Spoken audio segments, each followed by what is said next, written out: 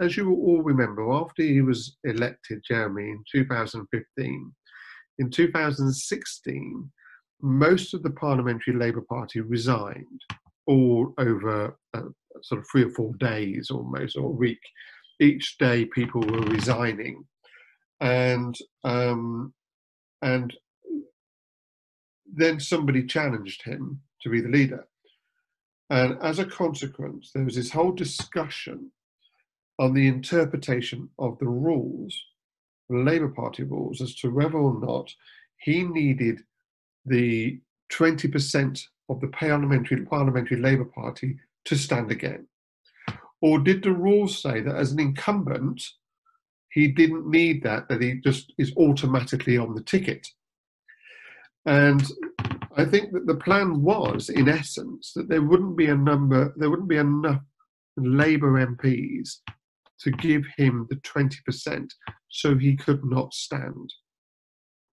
Therefore, he would be excluded, and he would therefore be out of the race. And it all came down to the interpretation of the rules. I am a barrister, and I was contacted by the leadership office to give a legal opinion on the interpretation of the rules.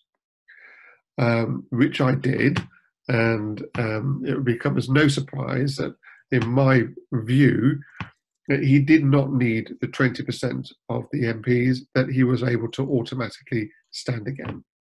And it all came down, I'm sure many of you will remember this, to this one day in 2016 where there was an NEC meeting, a secret ballot, to decide the interpretation of the rules, in short.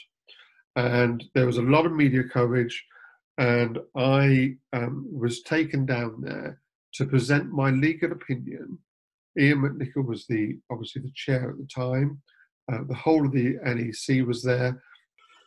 So the first thing, the hurdle that we faced, well, that surprised me, is that none of the NEC had the agenda. The agenda and the papers for the meeting were given out on the morning of that meeting when they all arrived. So nobody knew what was going to be on that agenda, or had the papers for that agenda, or saw my legal opinion. So the first point that was raised, that I should be able to come in, present my legal opinion, and to assist them in interpreting of the rules. I had to stand outside because I had to have this discussion, and they voted, and I was refused entry, so I wasn't allowed to go in. So I sat outside eventually I sat there all day, but about 4 or 5 hours into the meeting, suddenly, and the Labour Party solicitor was present, and I was talking to him and having a friendly conversation.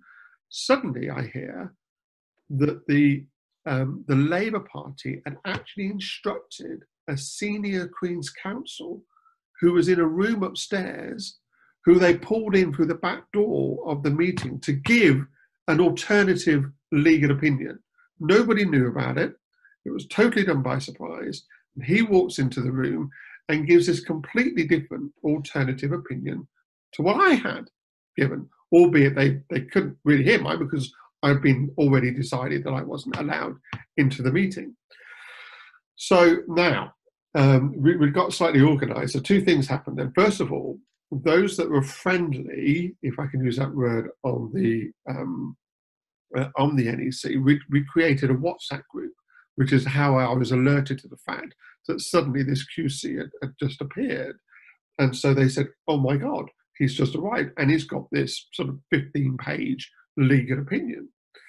So I'm sort of madly typing away saying, well, what does it say? Luckily, one of the people in the meeting had to go to the toilet, and as she went to the toilet, she came out of the meeting, she threw me the legal opinion. Now remember, we're having to decide whether or not Jeremy Corbyn should be or continue to be the leader of the Labour Party. This is the situation that we're in. So I get thrown this legal opinion.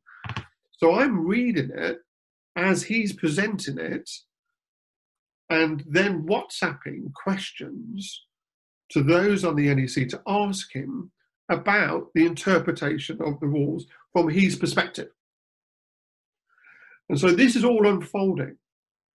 And that happened, and then we had to wait some time. Then Jeremy had to leave, and so Jeremy and I were sitting outside waiting while they voted, and eventually the result came back. You'll all remember that he didn't need the 20%, and as the incumbent, he could then stand. What happened there is real evidence that the bureaucracy is trying to run the show.